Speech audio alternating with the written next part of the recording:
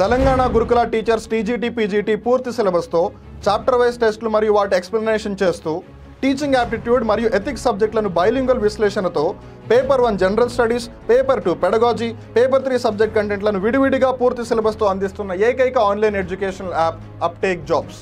Paper 1 general studies కొరకు 2000కు పైగా వీడియోస్తో పాటు పీడిఎఫ్ మెటీరియల్ అందిస్తున్న యాప్. తెలంగాణ గురుకుల టీజీటీ పీజీటీ మ్యాథమెటిక్స్ టీచర్స్ కొరకు, తెలంగాణ గురుకుల TGT PGT physical science teachers కొరకు, తెలంగాణ గురుకుల TGT PGT social studies teachers కొరకు, తెలంగాణ గురుకుల TGT PGT biological science teachers కొరకు మీ ఉద్యోగ సాధనలో మీకు తోడుగా మీ uptake jobs. Free online video క్లాసుల కొరకు అప్టేక్ జాబ్స్ యాప్ని ఇప్పుడే గూగుల్ ప్లే స్టోర్ నుండి డౌన్లోడ్ చేసుకోండి. మరిన్ని వివరాలకు సంప్రదించవలసిన నెంబర్ 9133449696. నమస్కారం, అప్టేక్ జాబ్స్కి స్వాగతం. నేను మీ వివేక్. ఇవాళ నేను కొంచెం ఎక్సైటెడ్గా ఉన్నాను బికాజ్ మీతో చాలా విషయాలు చర్చించాలి. ఫస్ట్ అండ్ ఫార్మోస్ట్ ఆబ్వియస్గా ఇవాళ కరెంట్ అఫైర్ ఫస్ట్ వాటర్బాడీ సెన్సస్. దీని గురించి మనం ఎనీవేస్ డీటెయిల్గా డిస్కస్ చేద్దాము. కాకపోతే ఇప్పటివరకు భారతదేశ చరిత్రలో ఎప్పుడూ లేనట్టు విధంగా నీటి వనరులు ఏవైతే ఉన్నాయో, లేక్స్ అవ్వచ్చు, పాండ్స్ అవ్వచ్చు, రిజర్వాయర్లు అవ్వచ్చు, వీటన్నిటి గురించి అసలు ఎన్ని ఉన్నాయి, ఎన్ని గ్రామీణ ప్రాంతాల్లో ఉన్నాయి, ఎన్ని నగర లేదు పట్టణ ప్రాంతాల్లో ఉన్నాయి, ఎన్ని కబ్జాకు గురయ్యాయి, లేదు ఎన్ని చెరువులని మనుషులు మింగేశారు, ఇలా వీటన్నిటికీ సంబంధించి ఒక సర్వే నిర్వహించారు. And hence it becomes very important. దాని గురించి మనం ఎలాగో డిస్కస్ చేద్దాం. కానీ దానికన్నా ముందు నేను మీతో 2-3 ముఖ్యమైన విషయాలు డిస్కస్ చేయాలి. ఫస్ట్, ముందుగా అందరికీ కార్మిక దినోత్సవ శుభాకాంక్షలు. మే 1 దీన్ని చాలామంది మే డేగా లేదు లేబర్స్ డేగా గుర్తుపెట్టుకుంటారు. కొంచెం ఫార్మల్గా చెప్పాలి అని అంటే ఇంటర్నేషనల్ లేబర్స్ డే లేదు ఇంటర్నేషనల్ వర్కర్స్ డే. ఇక్కడ వర్కర్లు అనగానే చాలామంది ఎంతసేపు రోడ్లు ఊడ్చేవాళ్ళు, టాయిలెట్లు కడిగేవాళ్ళు, లేదా చిన్న పనులు ఏవైతే చేస్తారో చూసారా, వాళ్ళనే వర్కర్ల కింద కన్సిడర్ చేస్తున్నారు. కానీ పని చేసే వాళ్ళు ఎవరైనా సరే వాళ్ళు వర్కర్ కిందే కన్సిడర్ చేయబడతారు. లేబర్ అంటే ఒక కార్మికుడు, పని చేసేవాడు అని అర్థం, లేబర్ పని చేసేవాళ్ళని కాదు. ఆ తేడాని జాగ్రత్తగా గుర్తించండి. అలానే వర్కర్స్కి సంబంధించి మరీ ముఖ్యంగా మన భారతదేశంలో ఏవైతే చట్టాలు ఉన్నాయో, ఏవైతే వాళ్ళకి రావాల్సిన హక్కులు ఉన్నాయో అవన్నీ ఇంకా వాళ్ళకి పూర్తిగా రావట్లేదు. Unfortunately that's the reality in India. So ఈ పరిస్థితులు మెరుగవ్వాలి అని ప్రభుత్వాలు వాటికి సంబంధించిన చర్యలు తీసుకోవాలి అని, ఒకవేళ చట్టాలు లేకపోతే చట్టాలు చేయాలి అని, ఆ చట్టాల యొక్క అమలు సక్రమంగా చేయాలని, దాని యొక్క అసలు ట్రూ బెనిఫిట్ ఏదైతే ఉందో అది ఎవరికైతే దక్కాలో వాళ్ళకే దక్కాలి అని మనం కోరుకుందాం. అటువైపుగా అడుగులు కూడా వేద్దాం. ఒకవేళ ప్రభుత్వాలు ఆ విధంగా చర్యలు తీసుకోకపోతే మనం చేయగలిగిన బాధ్యత మనం నిర్వర్తించి తీరుదాం. On that note, wishing everyone, చిన్న కార్మికుడా పెద్ద కార్మికుడా, 100 రూపాయలు సంపాదించేవాడా 1000 రూపాయలు సంపాదించేవాడా అన్న సంగతి పక్కన పెట్టి మీ అందరికీ కూడా కార్మిక దినోత్సవ శుభాకాంక్షలు. ఈ రోజుని వాళ్ళ ఒక్క రోజునే కాకుండా ప్రతిరోజు కూడా ఒక కార్మిక దినోత్సవంగా గుర్తిస్తూ ప్రతిరోజు మీరు చేసే పనినే మీరు ఒక వర్క్గా దైవంగా భావిస్తూ ఏదైతే పని చేస్తున్నారో దానికి సంబంధించిన రైట్స్ గురించి కూడా ఆలోచించండి. తెలియని వాళ్ళు ఎవరైనా ఉంటే వాళ్ళకి అవగాహన కల్పించండి. This is the first thing. Second thing ఏంటంటే ఇది మీకు సంబంధించింది, మనకి సంబంధించింది. నిన్న సండే అనే సంగతి మనలో చాలామందికి తెలుసు. నేను ఏదో ఒక పర్పస్ మీద ఒక పార్క్ వెళ్ళి ఎవరితోనో ఒక 2-3తో మాట్లాడుతూ ఉంటే అక్కడికి ఒక పెద్ద మనిషి వచ్చాడు. పెద్ద మనిషి అంటే 50 సంవత్సరాలు అనుకునేరు, అంత కాదు, ఓ 35-36 సంవత్సరాలు ఉంటాయి. And he is a male, ఒక పురుషుడు వచ్చాడు. సో సార్, ఇట్లా మేము అప్టేక్ జాబ్స్ అని ఒక యాప్ని రన్ చేస్తున్నాము, దానివల్ల ఎవరైతే గవర్నమెంట్ ఎగ్జామ్స్కి ప్రిపేర్ అవుతున్నారో వాళ్ళకి హెల్ప్ అవుతుంది, మీరు తెలంగాణ రాష్ట్రం వాళ్ళైనా ఆంధ్రప్రదేశ్ రాష్ట్రం వాళ్ళైనా మీకు హెల్ప్ అవుతుంది అని చెప్తే ఆ పర్సన్ నా దగ్గరకు వచ్చి ఇలా పాంప్లెట్ పట్టుకుని ఇలా చూసి, అవసరం లేదండి, మా పిల్లవాడు 4th క్లాస్లోనే ఉన్నాడు అని. నేను అన్నాను, మీ ఏజ్ ఇంకా ఉంది కదా ఎలిజిబిలిటీ, ఒకవేళ మీరు ఇఫ్ ఇన్ కేస్ ఫ్యూచర్లో కానీ మీ ఫ్యామిలీ మెంబర్స్ కానీ ఎవరైనా ఉంటే వాళ్ళకి చెప్పండి నేనంటే చెప్తానులే అండి అని నా ముందే ఆ పాంప్లెట్ని కింద పడేశాడు. That's fine, okay, no worries. కానీ ఒక 2 నిమిషాల తర్వాత ఆయన అసలు కాన్వర్జేషన్లోకి వచ్చాడు. అండ్ ఇది నేను మీకు చెప్పాలని నిన్నటి నుంచి వెయిట్ చేస్తున్నాను. ఏంటంటే ఆ పర్సన్ అన్నాడు, మా అబ్బాయి 4th క్లాస్ అండి, అస్సలు వాడికి ఏమీ తెలియదు. ఏమీ అంటే బుక్స్ గురించి, సబ్జెక్ట్స్ గురించి కాదు, ఎలా బ్రతకాలి, మనుషులతో ఎలా ఉండాలి అని. మా చిన్నప్పుడు మేము ఒకవేళ వీధి చివర్లు ఎక్కడైనా ఆడుకుంటే అసలు మాకు సంబంధం లేని వాళ్ళు కూడా వచ్చి, ఎరా ఇక్కడేం చేస్తాం, ఇంటికెళ్ళు, ఇక్కడేం పని నీకు అని అలా తిట్టి పంపించేసేవాళ్ళు. అలాంటిది ఈ రోజుల్లో పెద్దనాన్న వచ్చి ఎరా బాగున్నావారా అంటే హూ ఆర్ యూ అనేలాగా పిల్లలు ఉన్నారు అని. వాళ్ళకి అసలు విలువలు తెలియట్లేదు, కుటుంబం అంటే తెలియట్లేదు, ఫ్యామిలీ టైం అంటే ఏమీ తెలియట్లేదు అని. నాకు ఇక్కడ ఇన్ జనరల్గా ఒక పాయింట్ అనిపించింది ఏంటంటే, మేబీ నేను గొప్పేం కాదు, కానీ నాకు అనిపించింది ఏంటంటే, మేబీ మీరు ఏకీభవించకపోవచ్చు కూడా, తన ఫ్యామిలీ, తన పిల్లాడు ఎలా ఉండాలని తను decide చేయలేడా? At least until he becomes an adult at least తను ఫ్యామిలీతో టైం స్పెండ్ చేసేలాగా, అరే వీళ్ళు పెద్దనాన్న పెద్దమ్మరా, వీళ్ళు పిన్ని బాబాయ్రా, వాళ్ళ అత్తయ్య మామయ్యరా, వీళ్ళు తాతయ్య అమ్మమ్మ, తాతయ్య నానమ్మ అని వాళ్ళు చెప్పలేరా? అంటే పిల్లలకి దానికి కూడా స్పెషల్గా ఒక కోచింగ్ ప్రోగ్రామ్, ఒక ట్రైనింగు, దానికి కూడా స్పెషల్గా ఒక క్లాస్ పెట్టి స్కూల్లో నేర్పించాలా ఎలా ఉండాలి అని? మీరు ఫ్రీక్వెంట్గా వాళ్ళని బయటికి తీసుకెళ్తూ ఉండండి, ఫ్రీక్వెంట్గా మనుషులతో మీట్ అయ్యేలా చేయండి, వాళ్ళు నార్మల్గానే ఉంటారు, మీరు అనుకున్నట్టే ఉంటారు. అండ్ ఈ మాట అసలు ఇక్కడ దాకా తీసుకురావడానికి వెనక కారణం ఏంటంటే, ఒకవేళ ఆ పర్సన్ నిజంగానే కాంపిటేటివ్ ఎగ్జామ్స్కి వచ్చారనుకోండి, ఇన్ఫ్యాక్ట్ ఆ పర్సన్ కాదు, అలా ఆల్రెడీ చాలామందే ఉన్నారు. అందుకని మీరు ఎప్పుడైనా సరే ఏ ఎగ్జామ్ నోటిఫికేషన్ వచ్చినా, లేదా ఎగ్జామ్ అప్లికేషన్ ప్రాసెస్ స్టార్ట్ అయినా చాలామంది లక్షల మంది అప్లై చేస్తున్నారు అని ఆ నెంబర్ను చూసారా, ఆ నెంబర్ను చూసి భయపడకండి. ఆ 1,00,000 మందిలో మీలాగా కష్టపడి ప్రిపేర్ అవుతున్న వాళ్ళు చాలా తక్కువ మంది. మిగతా వాళ్ళందరూ ఇలాగే వాళ్ళ సమస్యలు వాళ్ళు పరిష్కరించగలిగే పరిస్థితి ఉన్నా సరే వేరే వాళ్ళు ఎవరైనా వచ్చి పరిష్కారం అందిస్తారా అన్న దుస్థితిలో ఉన్నారు. అందుకని you are in a well to do position, you are already equipped with the knowledge. Feel free. ఆ బర్డెన్ నెత్తి మీద పెట్టుకోకండి నేను చాలా మందితో ఫైట్ చేయాలని. కొంతమంది ఉన్నారు, ఇలాంటి వాళ్ళు ఎలాగో ప్రిలిమ్స్లోనే కొట్టుకెళ్ళిపోతారు కాబట్టి మీరు హ్యాపీగా కాన్ఫిడెంట్గా ప్రిపేర్ అవుతూ ఉండండి. That's the second issue. And third thing వచ్చేసి, అప్టేక్ జాబ్స్తో పాటు అప్టేక్ జాబ్స్ ప్లస్ ఉందని మీలో చాలామందికి ఇంకా అర్థం కావట్లేదు. Let me clarify. మీరు ఒకవేళ ఏ కోర్సునైనా సరే సింగిల్ సబ్జెక్ట్గా కానీ లేదు ఒక సంవత్సరం మొత్తానికి కానీ కోర్సును పర్చేస్ చేయాలి అని అనుకుంటే అప్టేక్ జాబ్స్లో కోర్సును పర్చేస్ చేయండి. లేదు సార్ మాకు 1 మంత్కే కోర్స్ కావాలి, లేదు మాకు 3 మంత్స్కే కోర్స్ కావాలి, లేదు మాకు 6 మంత్స్కే కోర్స్ కావాలి అని అనుకుంటే, ఒకవేళ 1 మంత్ అయితే ఏ కోర్స్ అయినా, నేను సబ్జెక్ట్ అనట్లేదు, ఏ కోర్స్ అయినా సరే 1 మంత్ అయితే 1,000 రూపాయలు, 1,000 రూపీస్, 3 మంత్స్ అయితే 2,000 రూపాయలు, 6 మంత్స్ అయితే 3,000 రూపాయలు అప్టేక్ జాబ్స్ ప్లస్లో లభిస్తుంది. అప్టేక్ జాబ్స్ ప్లస్లో మీరు సింగిల్ సబ్జెక్ట్స్ని పర్చేస్ చేయలేరు, ఆ విషయాన్ని జాగ్రత్తగా గుర్తుపెట్టుకోండి. కానీ మీ ఓన్లీ ప్రయారిటీ ఆ time constant 1 month, 3 months, 6 months అయితే మటుకు మీరు అప్టేక్ జాబ్స్ ప్లస్లోనే కోర్సును పర్చేస్ చేయండి. ఒకవేళ వీటికి సంబంధించి మీకు ఇంకా కొంచెం కన్ఫ్యూజన్ ఉన్నట్టయితే 9133449696 ఈ నెంబర్కి కాల్ చేసి మీ డౌట్స్ అన్నిటిని క్లారిఫై చేసుకోండి. లేదు ఈ వీడియో కింద ఒక గూగుల్ ఫామ్ లింక్ ఉంది, మీరు ఆ లింక్లోకి వెళ్ళి మీ డీటెయిల్స్ని ఎంట్రీ చేసి మీ డౌట్ని అక్కడ చెప్తే అప్టేక్ జాబ్సే మీకు కాల్ చేస్తుంది. On that note, wishing everyone all the very best. మీరు ఏదైతే హార్డ్ వర్క్ పెడుతున్నారో దాన్ని అలానే కంటిన్యూ చేస్తూ ఉండండి. పిచ్చి పిచ్చి ఆలోచనలు ఏమైనా వస్తే just take it as a part of the journey, keep moving forward, everything will happen for the good. On that note, let's begin today's current affair. India's first water body census. మన భారతదేశ జనాభా రీసెంట్గా China దాటింది అని మనలో చాలామంది గర్వపడ్డారు, చాలామంది ఆనందపడ్డారు.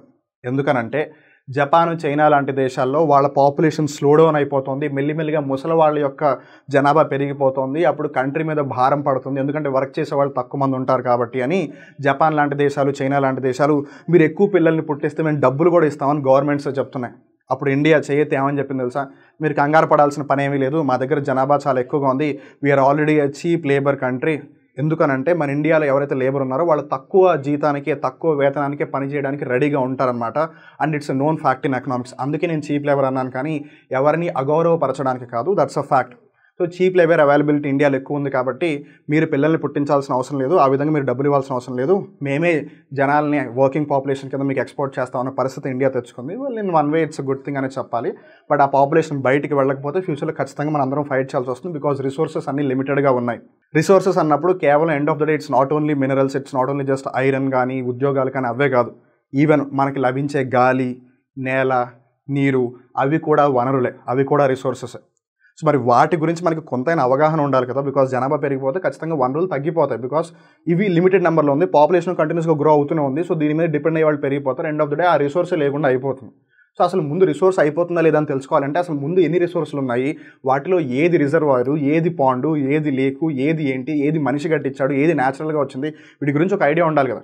కానీ అదృష్టవశాత్తు దురదృష్టవశాత్తు భారతదేశంలో ఇప్పటివరకు దానికి సంబంధించి ఒక్కటి కూడా సెన్సస్ జరగలేదు, అంటే ఒకటి కూడా సర్వే జరగలేదు అసలు నీటి వనరులు ఏ విధంగా ఉన్నాయని. కానీ ఇప్పుడు జరిగింది, సో అందుకని it's in the news. So దానికి సంబంధించిన ముఖ్యమైన అంశాలన్నీ కూడా మనం ఇప్పుడు డీటెయిల్గా తెలుసుకుందాం. ఫస్ట్ అండ్ ఫార్మోస్ట్ ఈ అంశం వార్తలోకి ఎందుకు వచ్చింది?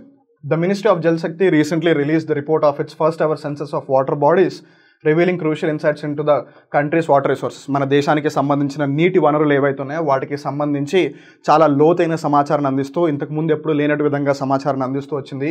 ఇంతకీ ఈ సర్వే కానీ ఈ రీసెర్చ్ కానీ చేపట్టిన మంత్రిత్వ శాఖ ఏది అని అంటే జలశక్తి మంత్రిత్వ శాఖ, మినిస్ట్రీ ఆఫ్ జలశక్తి అనమాట. The census provides an extensive inventory of water sources in India, highlighting disparities between rural and urban areas and varying levels of encroachment. ఈ అంశం ఏదైతే ఉందో, ఈ రీసెర్చ్ ఏదైతే ఉందో ఫస్ట్ వాటర్ బాడీ సెన్సస్, దీనికి సంబంధించి మనం 2 ఆస్పెక్ట్ని చాలా ఎక్కువగా డీటెయిల్గా ఫోకస్ చేయాలి. ఏంటంటే ఈ నీటి వనరులు ఎక్కువగా ఎక్కడ ఉన్నాయి, గ్రామీణ ప్రాంతాల్లో ఎక్కువగా ఉన్నాయా, పట్టణ ప్రాంతాల్లో ఎక్కువగా ఉన్నాయా అనేది. ఇన్ఫ్యాక్ట్ ఈ రిపోర్ట్ చెప్పేది ఏంటంటే గ్రామీణ ప్రాంతాల్లోనే ఎక్కువగా ఉన్నాయని. దురదృష్టవశాత్తు ఎక్కువ మంది ఏమో అర్బన్ ఏరియాస్కి మైగ్రేట్ అవుతున్నారు. అర్బన్ ఏరియాస్లోనే వాటర్ రిసోర్సెసే లేవు. ఈ లెక్కను చూసుకుంటే ఫ్యూచర్లో అసలు అర్బన్ ఏరియాస్లో వాటర్ అనేది ఉండదు కదా.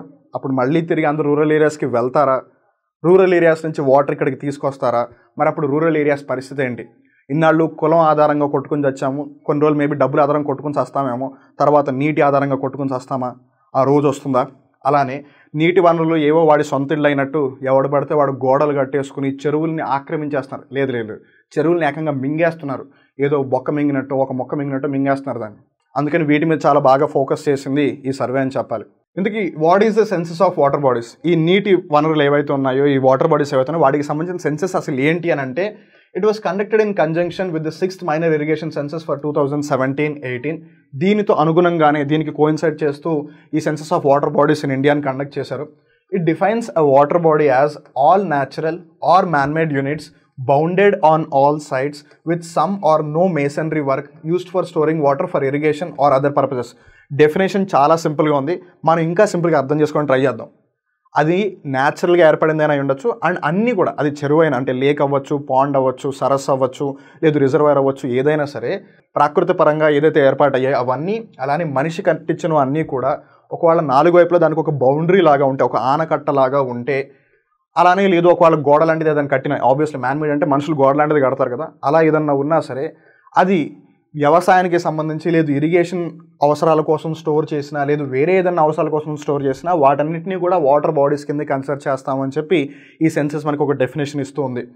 The census aimed to provide an inventory of India's water resources, including natural and man-made water bodies like ponds, tanks, lakes and more, and to collect data on the encroachment of water bodies. Even ఈ మోర్లో మనకి రిజర్వాయర్లు కూడా వస్తాయి. So వీటన్నిటి యొక్క సమాచారం తీసుకుని దీంట్లో కొంతమంది మహానుభావులు ఎవరైతే ఉంటారో చెరువులు మింగేస్తుంటారు, ఎంతవరకు మింగేశారు లేదా ఎంతవరకు ఆక్రమించుకున్నారు, వాటన్నిటి గురించి తెలుసుకోవాలి అని ఈ సెన్సస్ ట్రై చేస్తుంది. ఇంతకీ ఈ ఫస్ట్ వాటర్ బాడీ సెన్సస్ ఏదైతే ఉందో దీనికి సంబంధించిన ముఖ్య అంశాలు ఏంటి అని గమనిస్తే, the census enumerated a total of 24,24,540 water bodies across the country. So ఈ సెన్సస్ మొత్తం కూడా ఎన్ని నీటి వనరులు లేదా ఎన్ని వాటర్ బాడీస్ని ఐడెంటిఫై చేసింది అని అంటే 24,24,540. with West Bengal accounting for the most, which is 7.47 lakhs, and Sikkim the least with 134 water bodies. That's quite interesting. ఈ 24,24,540లో ఎక్కువ ఎక్కడున్నాయంటే నీటి వనరులు పశ్చిమ బెంగాల్ రాష్ట్రంలో ఉన్నాయి. 7.47 లక్షల నీటి వనరులు ఉన్నాయంట. So that's really great thing అని చెప్పాలి. అన్నిటికంటే తక్కువ సిక్కింలో 134 ఉన్నాయి. అలానే west Bengal has the highest number of Pond's and reservoirs. So సరస్సులు కానీ రిజర్వాయర్లు కానీ ఎక్కువగా ఏ రాష్ట్రంలో ఉన్నాయంటే పశ్చిమ బెంగాల్.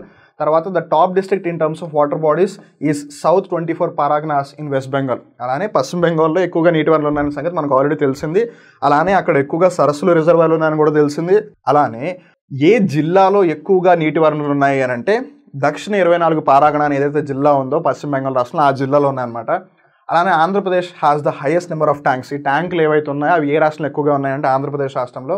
తర్వాత తమిళనాడు దగ్గరకు వచ్చేసరికి హైయెస్ట్ నెంబర్ ఆఫ్ లేక్స్, అంటే చెరువులు ఎక్కడ ఎక్కువగా ఉన్నాయంటే తమిళనాడు రాష్ట్రంలో. తర్వాత మహారాష్ట్ర దగ్గరకు వచ్చేసరికి వాటర్ కన్జర్వేషన్ స్కీమ్స్, నీటి యొక్క సంరక్షణకి సంబంధించి ఎక్కువగా స్కీమ్లు ఎక్కడ ఉన్నాయంటే అది మహారాష్ట్ర రాష్ట్రంలో అనమాట. అలానే ఈ రిపోర్ట్ చెప్తున్న మరికొన్ని ముఖ్యాంశాలు ఏంటి అంటే the report highlights that 97.1% of the water bodies are in rural areas with only 2.9% in urban areas. లేదు మనం ఈజీగా గుర్తుపెట్టుకోవాలి అనుకున్న 97.3 గ్రామీణ ప్రాంతాల్లో ఉన్న నీటి వనరులు మన భారతదేశం మొత్తం మీద కలిపి 97%, పట్టణ ప్రాంతాల్లో ఉన్నది కేవలం 3%. ఎవరికి ఏం కావాలి? అందరికీ బిల్డింగ్లే కావాలి, అంతసేపు రియల్ ఎస్టేటే కావాలి. ఒక ఇల్లు ఉంటే సరిపోదు మనకి. ఒక్కొక్కళ్ళు 3 ఇల్లులు కొనుక్కుని నాన్న ఒక చోట, అమ్మ ఒక చోట, పిల్లాడు ఒక చోట ఉండాలన్నమాట. ఆ పరిస్థితి రావాలి. సో ఖచ్చితంగా ఈ 3% చెరువులు ఏవైతే ఉన్నాయో అవన్నీ ఖచ్చితంగా మింగేస్తారు, నో డౌట్. సో ఏదైతేనే ఇప్పుడు అర్బన్ ఏరియాస్లో 3% ఉన్నాయి. సో పాపులేషన్ వల్ల లేదా పొల్యూషన్ వల్ల ఏదైనా కారణం వల్ల ఒకవేళ అవి పాడైపోతే, అవి దేనికి ఫిట్ అవ్వకపోతే అప్పుడు అందరూ తిరిగి 97% వాటర్ రిసోర్సెస్ మీద డిపెండ్ అవుతారు ఏవైతే గ్రామీణ ప్రాంతాల్లో ఉన్నాయి. మరి అర్బన్ ఏరియాస్లో నీళ్లు లేవు కాబట్టి వాళ్ళు ఖచ్చితంగా గ్రామీణ ప్రాంతాల్లోంచి నీటిని తీసుకొస్తారు. దీనికి సంబంధించి సత్యమేవ జయతే అనే ఒక సోషల్ ప్రోగ్రామ్ ఏదైతే ఉందో ఒకప్పుడు అమీర్ ఖాన్ గారు నిర్వహించారో దాంట్లో ఒక పర్టికులర్ ఎపిసోడ్లో ముంబై నగరానికి నీళ్లు అందించడానికి ముంబై నగరానికి కొన్ని 100 కిలోమీటర్ల దూరంలో ఉన్న ఒక చిన్న గ్రామంలో ఉన్న వాటర్ని వాళ్ళు అక్కడికి ఒక పైప్ లైన్తో లాగేసేవాళ్ళు అనమాట. అలా చేయడం వల్ల ఆ గ్రామీణ ప్రాంతం, ఆ ఊరు ఏదైతే ఉందో ఆ ఊరికి నీళ్ళు వచ్చేవి కాదు. సిటీలో ఎక్కువ మంది ఉంటున్నారు కదా, సో గవర్నమెంట్కి ఎండ్ ఆఫ్ ద డే ఏంటి, మెజారిటీ కావాలి. అందుకని ఆ ఊళ్ళో మనిషి ఉంటే ఏంటి, చేస్తే ఏంటి అని వాళ్ళని పట్టించుకోకుండా అక్కడ పైప్ లైన్ వేసేసి ఆ నీళ్ళని సిటీకి లాగేస్తున్నారు. అలా లాగేస్తే ఆ ఊళ్ళో ఉండే వాళ్ళు వ్యవసాయం ఎట్టా చేస్తారు? వాళ్ళు మనుషులు కదా, వాళ్ళు బ్రతకూడదా? అందుకని ఖచ్చితంగా దీనికి సంబంధించి సమస్యలు వచ్చే అవకాశం ఉంది. సో ఖచ్చితంగా that's a very big thing. Most of the water bodies are Pond's, అంటే ఎక్కువగా ఏమున్నాయి నీటి వనరులు అంటే సరస్సులు, తర్వాత tanks, reservoirs, water conservation schemes, percolation tanks, check dams, lakes and others. So ఈ విధంగా హైరార్కీ ఉంది. మన దాకా చూసాం కదా, ట్యాంక్స్ ఎక్కువ ఎక్కడున్నాయి, ఆంధ్రప్రదేశ్లో. అలానే లేక్స్ ఎక్కడ ఎక్కువ ఉన్నాయి, తమిళనాడులో. అలానే వాటర్ కన్జర్వేషన్ స్కీమ్స్ ఎక్కడ ఎక్కువ ఉన్నాయి, మహారాష్ట్రలో. ఇప్పుడు మనం అసెసిస్ల అంశం గురించి చర్చిద్దాం. అదేనండి మహానుభావుల గురించి, వాళ్ళు చేసే ఘనకార్యాల గురించి. Encroachment of water bodies. The census also collected data on the encroachment of water bodies for the first time, revealing that 1.6% of all enumerated water bodies are encroached. ఏవైతే 24,24,540 ఏవైతే వాటర్ బాడీస్ ఐడెంటిఫై చేశారో అందులో 1.6% అన్నీ కూడా ఆక్రమించబడ్డాయి. లేదు, అది ఏదైతే total body ఉందో దాంట్లో కొంచెం పోయిందనమాట. With 95.4% encroachments in rural areas and the remaining 4.6% in urban areas. Already urban ఏరియాస్లో ఉన్నదే 3% వాటర్ బాడీస్లో నాయన అంటే దాంట్లో 4.6% ఆక్రమించేశారు. ఇంకా రూరల్ ఏరియాస్ అయితే మరీ టూ మచ్. 97% వాటర్ బాడీస్ గ్రామీణ ప్రాంతాల్లో ఉన్నాయనుకుంటే ఆ 97%లో 95.4% చెరువులను ఎవరో ఒకళ్ళు ఆక్రమించి కూర్చున్నారంట. ఎంత దురదృష్టకరం చెప్పండి. రిమెంబర్, ఈ ప్రకృతి పరంగా ఈ చెరువులు అవ్వచ్చు, ఈ గాలి అవ్వచ్చు, ఇవన్నీ కూడా ఎవడబ్బ సొత్తు కాదు. అది ఒక్క పర్సన్ కాదు. అది ఈవెన్ ఒకవేళ జార్ఖండ్లో ఉన్న గనులైనా సరే వాటి మీద సమానమైన హక్కులు మనకి కూడా ఉంటాయి. వాళ్ళు అరుణాచల్ ప్రదేశ్లో ఉన్నారా, జమ్మూ కాశ్మీర్లో ఉన్నారా, కేరళలో ఉన్నారా, అది పాయింట్ కాదు. End of the day it's the countries wealth. So ఆ కంట్రీలో ఎంతమంది అయితే పౌరులు ఉన్నారో వాళ్ళందరికీ దాని మీద సమానమైన హక్కులు ఉంటాయి. సో దాన్ని సమానంగా ఉపయోగించలేదు, అందరి యొక్క అభివృద్ధికి, అందరి యొక్క మేలు గురించి ఉపయోగించే హక్కు గవర్నమెంట్ది. ఆ విధంగా ఆలోచించాల్సింది గవర్నమెంట్. కానీ ఇంత జరుగుతుంటే గవర్నమెంట్ ఏం పట్టించుకోవట్లేదు. ఒకవేళ ఇది నిజంగా గవర్నమెంట్ ఎంకరేజ్ చేసింది అనుకో, ఇంకా మనం చేయగలిగింది ఏమీ లేదు. A significant percentage of encroachments cover more than 75% of the water bodies area. ఇది మరీ బాధాకరం. ఈ 95.4, 4.6 ఏదైనా అవన్నీ ఏవైతే ఆక్రమిస్తున్నారో వాటిల్లో కొన్ని అయితే 75% కన్నా ఎక్కువగా ఆక్రమణకు గురయ్యాయంట. There are some instances where చెరువులను ఆక్రమించి సినిమా థియేటర్లను కట్టిన రోజులు కూడా ఉన్నాయి. చెరువులని మింగేసి, అంటే చెరువుని మొత్తం ఎండగట్టేసి అక్కడ బిల్డింగ్లు, కాంప్లెక్స్లు కట్టిన దాఖలాలు కూడా ఉన్నాయి. మనం ఏమైనా సాధించగలన్న సంగతి తెలుసు కదా. Human can do anything. ఎందుకంటే హ్యూమన్ ఒక కోడ్ కూడా రాశాడు, even the word impossible says I am possible. అదే సృష్టించగలిగిన వాడు దేనైనా సృష్టిస్తాడు కదా. అందుకని చెరువులను ఎండగట్టేసి అక్కడ బిల్డింగ్లు కూడా కట్టేస్తాడు. సో భారతదేశ చరిత్రలోనే మొట్టమొదటిసారిగా ఇండియాలో ఉన్న అన్ని వాటర్ బాడీస్కి సంబంధించి ఒక సెన్సెస్ జరిపారు అని ఆనందించాలా. ఆ సెన్సెస్ ఆధారంగా ఏవైతే మనకి నిజాలు తెలుస్తున్నాయో, ఏవైతే ముఖ్య అంశాలు ఉన్నాయో వాటిని ఆధారంగా చేసుకుని మనం ఎక్కువగా భయపడాలా, లేదు ఆప్టిమిస్టిక్గా పాజిటివ్గా ఆలోచించి ఎవరైతే చర్యలు తీసుకోవాలో వాళ్ళు చర్యలు తీసుకోవాలా, వాళ్ళు చర్యలు తీసుకోకపోతే చర్యలు తీసుకునే విధంగా మనం చర్యలు తీసుకోవాలా, ఇలా చాలా అంశాలు ఉన్నాయి. And remember, we are in a democracy. ఎవరు పడితే వాళ్ళు ఇష్టం వచ్చినట్టు చేయడానికి వీలు లేదు. Everything goes according to a process. Even చట్టం కూడా ప్రాసెస్ ప్రకారం జరుగుతుంది. బట్ వాట్ ఎవర్ బేట్, ఎంతసేపు జనాభా పెరిగింది అని ఆనందించడమే కాదు, కొన్నిసార్లు ఇలాంటి వాటి మీద కూడా మనం ఫోకస్ చేయాలి. అండ్ గుర్తుంది కదా, you have to be the change if you wish that change has to come in existence. మార్పు అనేది నిజంగా రావాలి అంటే ఆ మార్పు మనతోనే మొదలవ్వాలి. దానికన్నా వేరే ఆల్టర్నేటివ్ ఏది లేదు. On that note, once again wishing everyone all the very best to what ever that you are doing in your life. మళ్ళీ ఇంకో రోజు ఇంకో కొత్త కరెంట్ అఫైర్ ఎపిసోడ్లో కలుద్దాం. అప్పటి వరకు చూస్తూనే ఉండండి అప్టేక్ జాబ్స్ ప్లస్ కూడా. మిమ్మల్ని మీరు అప్డేట్ చేసుకుంటూ ఉండండి. అప్పటి వరకు నేను మీ వివేక్. నమస్కారం.